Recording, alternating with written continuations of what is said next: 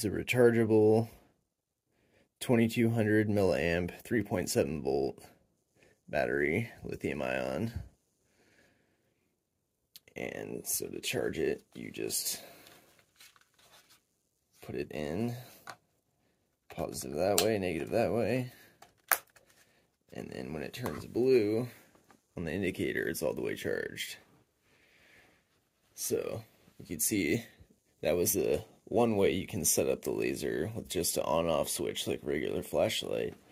But another cool feature it comes with is it comes with this pressure pad that you can attach to a rail.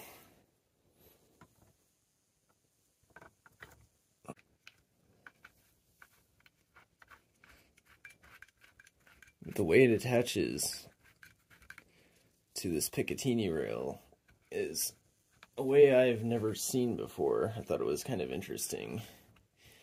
This is kind of a flexible material, so it just kind of snaps into place. And it just pops right into place like that. So no tools required. And you can just activate the laser on or off by pushing that button. And so it attaches how I just showed it by snapping on, or if you don't have a picatinny rail, like I have here on my handguard, it comes with the M-Lok nuts needed to attach it to that type of handguard. So I'm really excited about trying this thing out. So let's go take it out and do some shooting with it and see how it performs. Alright, now we're going to be trying out the Feyachi G35 green laser.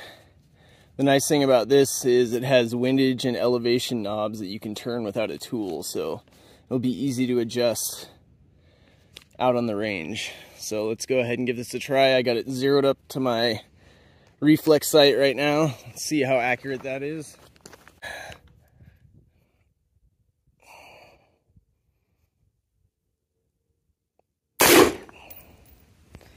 Nice.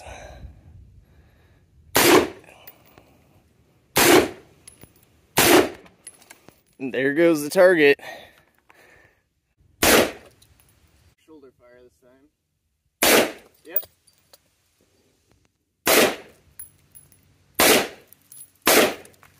Not hitting the stand.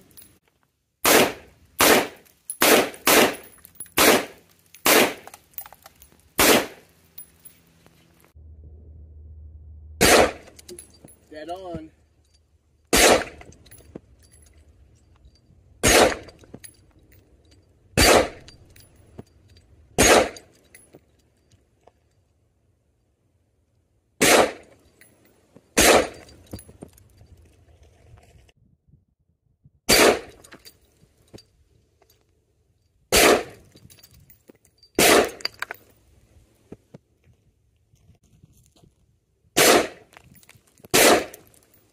Split that rock right out.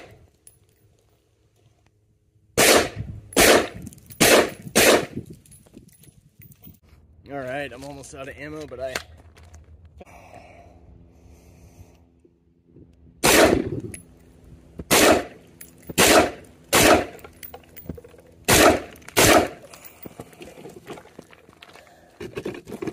and let's get that gong.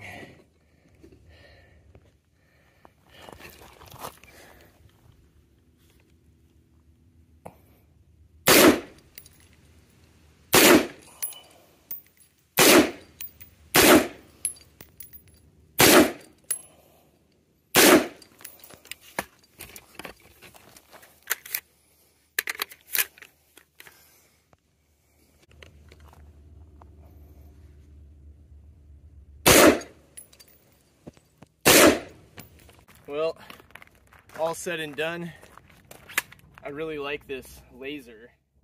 It was easy to zero and adjust on the spot, and once I got it dialed in, it was totally accurate. And yeah, for the entry-level price it is, you can't beat the quality. I've gotten a lot of Feyachi products over the years, and they've all been nothing but good. So I would highly recommend this, and I'm very impressed with how it held up, how the zero stayed tried and true, and just everything about it. Give it 4.5 out of 5 stars.